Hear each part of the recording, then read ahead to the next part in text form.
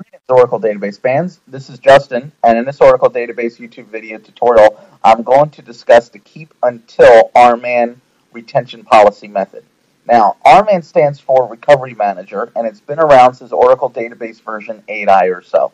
RMAN is known as Server Managed Backup and Recovery, and the reason why it's known as this is because RMAN is what we call Oracle Aware.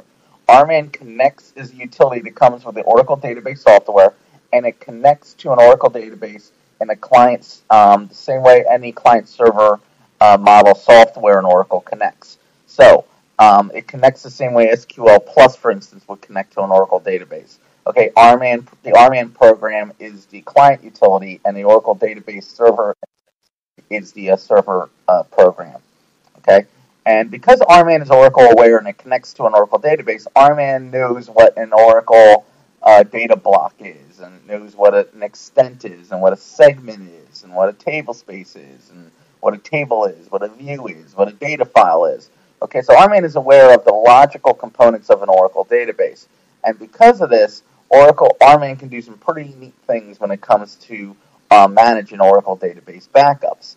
Now, one of the things that RMAN can do when it comes to Oracle backups is it can manage your retention policies of your backups.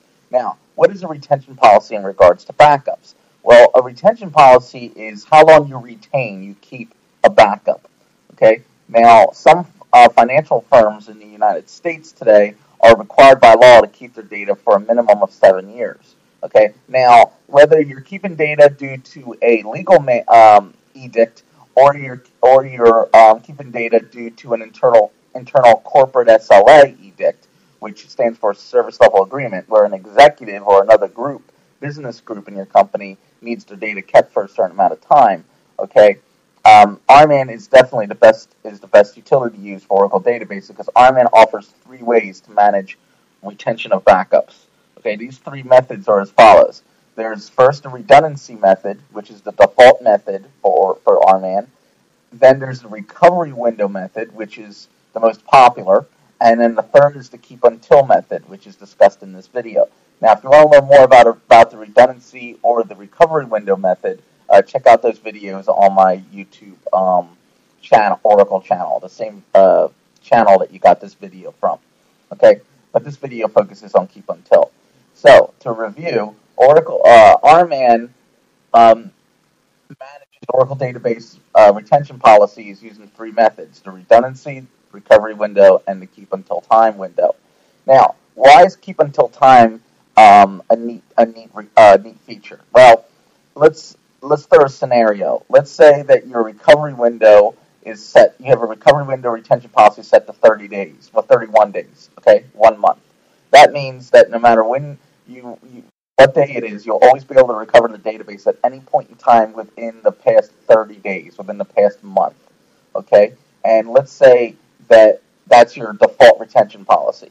Now let's say that that the company now there's an SLA, corporate SLA that says that you must run a monthly backup on the first of every month, and you must keep that backup for 7 years. Okay. Now what you can do is you can run your backups for every day during the month, and your default retention recovery window of 30 days, your policy of 30 days, will keep those backups for a month. And then when you hit the first of each month, what you can do is you can run a backup database command in RMAN, but include a keep until clause that says to keep it for 7 years. Okay? That's done in days. Okay? And that will ensure that backup overrides the default retention policy window, and that default backup will be the only one that's kept for 7 years. So keep until time is a way to override your default recovery window setting, retention setting, and you can keep that one-off backup for as long as you need to. Okay, so I guess the best way to show you is to give you an example. Now, this is a Microsoft Windows 7 Lenovo laptop, and it is running Oracle Database version 11.2 Enterprise Edition, and there's an Oracle database called Finance, Finance, running on the system. Now, the database is in archive log mode, and I do have two RMAN settings configured that I set prior to recording this video. The first one is the default recovery window is set to 3 days, so we're using the recovery window retention policy method. and my auto backup of the control file is enabled. And I enable this because it's recommended. So let's go ahead and set our Oracle SID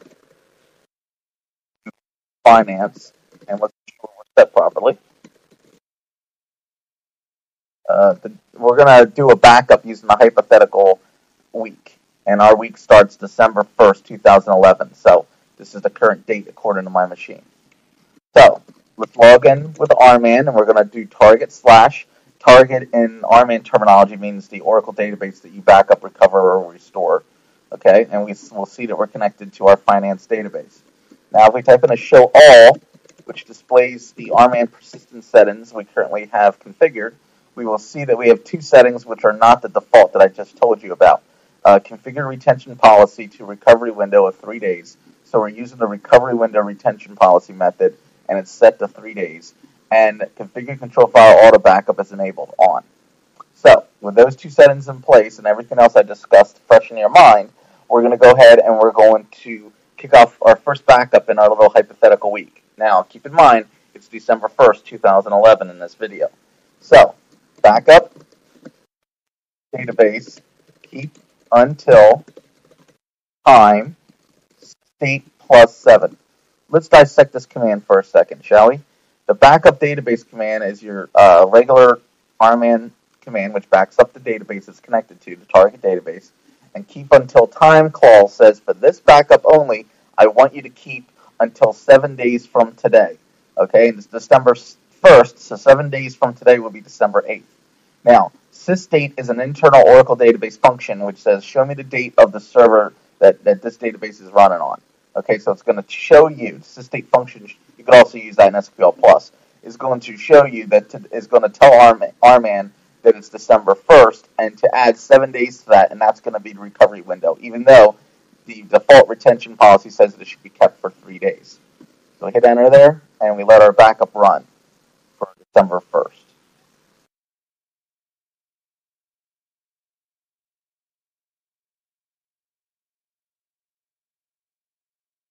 Backup complete. Now, you'll notice in the backup output, this output here, it says backup will be obsolete on date December 8th, 2011. Now, this is not typical with a regular backup database command. Okay, this is only put here. RMAN feels compelled to say this because you're overriding the default retention policy. If we didn't have this keep until clause, RMAN would just assume and it would keep it for 3 days. Okay. But this backup, the 7-day retention policy applies. And then under that, we have archive logs required to recover from this backup will be backed up. So you don't have to worry about doing a plus archive log. Okay, so our backup's completed, which will be obsolete December 8th. So now if we do a report obsolete, we will see that no backups are considered obsolete for today. This backup summary, and we will see we have 4 backup pieces for December 1st. 1, 2, 3, 4. So now, let's go ahead and let's change our date to December 2nd. Connect via RMAN, and let's kick off the backup that we would usually kick off. Backup database plus archive log. It's December 2nd, as you can see in the backup output. Now, the 3-day retention policy, since that's the default, is going to apply to this backup. Now we do a report obsolete, and we'll see that using the default retention policy of 3 days on this command, nothing is considered obsolete yet. We do list backup summary, we will see we have our 4 backup pieces from the first and 4 backup pieces from the second. Now we're going to change our date to 12/03/2011. And we're going to run another backup. Backup database plus archive log. And we will see December 3rd in the backup output here.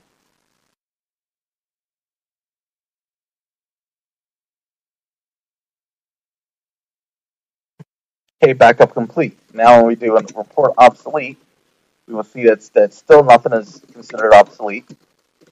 And we do a list backup summary, we will see that we now have 3 backup pieces from the 3rd. Now we're going to change our date in our hypothetical week to 12/04. Next via RMAN, backup database plus archive log. Yeah. We will see December 4th here in the backup output.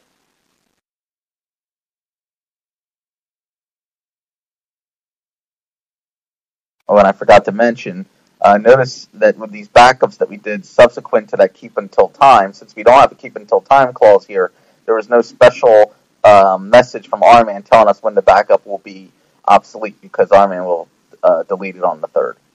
We'll delete it in 3 days. I don't know if I mentioned that or not. Oh well, it's always going to mention that again. Can't hurt.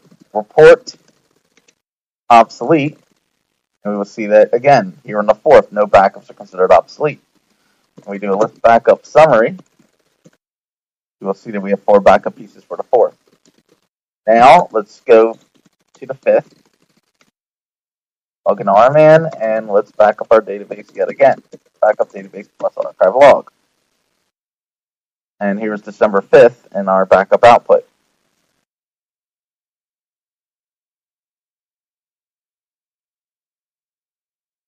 Now we type in report obsolete. We will now see that there are now backups that are ready to be removed. But remember, you may be saying, well, wait a minute, isn't the 1st going to be kept to the 8th? How come backups from December 1st are eligible to be obsolete right now? Well, that's because RMAN doesn't only,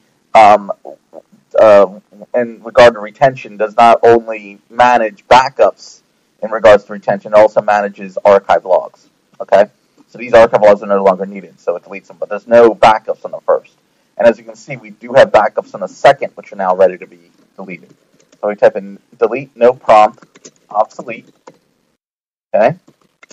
This backup summary. And there's our 4 backups on the 5th. Now, we'll go to the 6th. Connect via RMAN. Backup database plus archive log.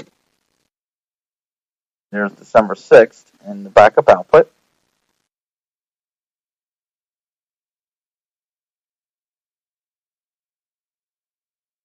Now we type in report obsolete. And we will see that we have backups from the 2nd, which are now ready to be obsolete, and some archive logs from the 3rd, which are ready. Okay, so we type in delete, no prompt, obsolete. Now, let me show you how this is working. Go up to the top. You'll notice that we have all 4 backup pieces still intact from the 1st. 1, 2, 3, 4. The 2nd is missing. Okay, the 2nd backup's missing. And we only have 3 backups from the 3rd. Okay, because the 3rd is starting to be obsolete. Okay, so notice, even though we are currently, and then we have 4 backup pieces for all backups subsequent. 4 for the 6th, the 5th, and the 4th. Now, even though we're in the 6th, and if you go back 3 days from the 6th, that means anything before December 3rd is going to start to be deleted, okay? And the 1st is certainly prior to December 3rd. The 1st is still intact. 4 backup pieces. 1, 2, 3, 4. And then we're missing the 2nd. That's because the 1st is protected from the default recovery window retention policy clause, okay? Because we exempted from that doing the keep until time. So now, let's go ahead and let's go to the 7th. Connect via RMAN, and let's back up our database again.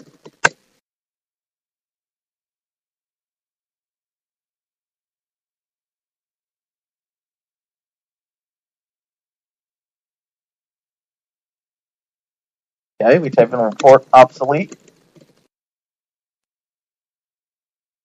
And we will see that backups from backups control files. You see the control file, all the backups from the 3rd and archive logs from the 4th are starting to be obsolete. So we do delete, no prompt, obsolete. Let's backup summary.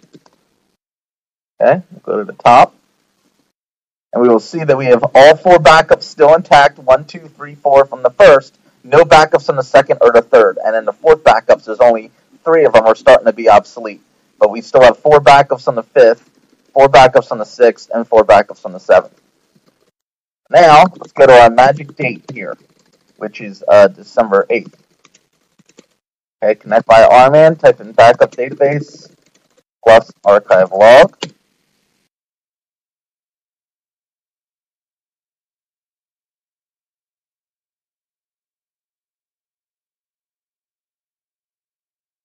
Now we'll do a report obsolete. Now you will see that the backups on the first are now considered obsolete. Why? Because we finally hit that retention with the 8th. Remember, the RMAN backup output from December 1st said that they'd be obsolete on the 1st, which they are. Okay? So now we can type in delete no prompt obsolete, like so. And we can do list backup summary. And our backup output, and this output should look the way that we expect it to. Okay? 3 backups on the 5th, 4 backups from the 6th, 4 backups from the 7th, 4 backups from the 8th. Okay? And that's because we're currently in the 8th, and if we go back 3 days, the 5th is when things start to be obsolete, and that's what we see here. Only 3, while the rest have 4. And there's no backups from the 1st. Okay? That's how keep until works. And again, keep until allows you to override your default recovery or retention policy window or redundancy. All right, thank you.